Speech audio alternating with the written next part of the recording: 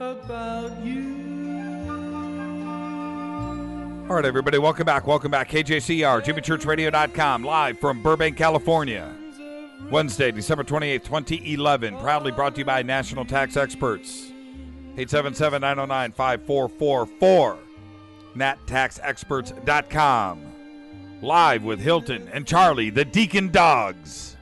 Shoot me an email to Jimmy@JimmyChurchRadio.com. I am your host, Jimmy Church, for SyndicatedNews.net. The ones that make us real. Got us credentialed. They did. We can go anywhere now, cause trouble. Who is going to be the next coach for Penn State?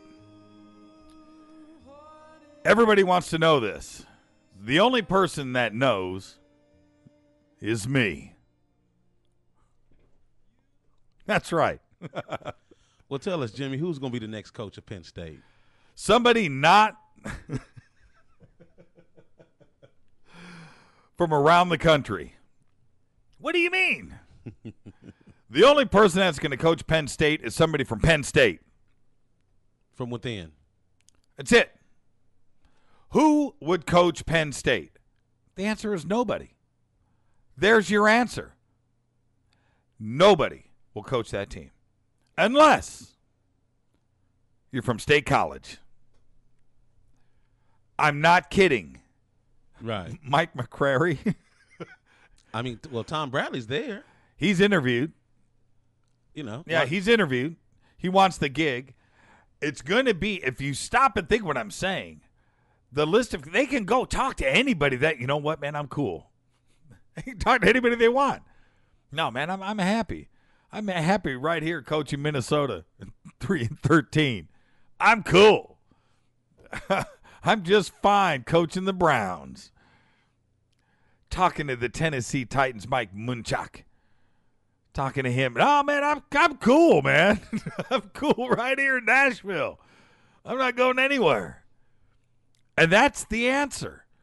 And I don't want to talk, it's too easy for me to poke at the media out there. I'm trying to make a story out of this. But the truth is, if they really wanted to state the facts, ain't anybody going to coach Penn State unless you come from State College. Nobody wants anything to do with that school, as sad as it is. I'm not happy about it. I'm not happy about the way things went down. I'm not happy that we broke this story on YouTube, that we might have had something to do with Joe Paterno getting fired. I'm not happy about any of that. I'm not. We got to think about the kids. And that's the reason all of this went down. But I'm going to be honest here and state the facts. Nobody wants to coach Penn State.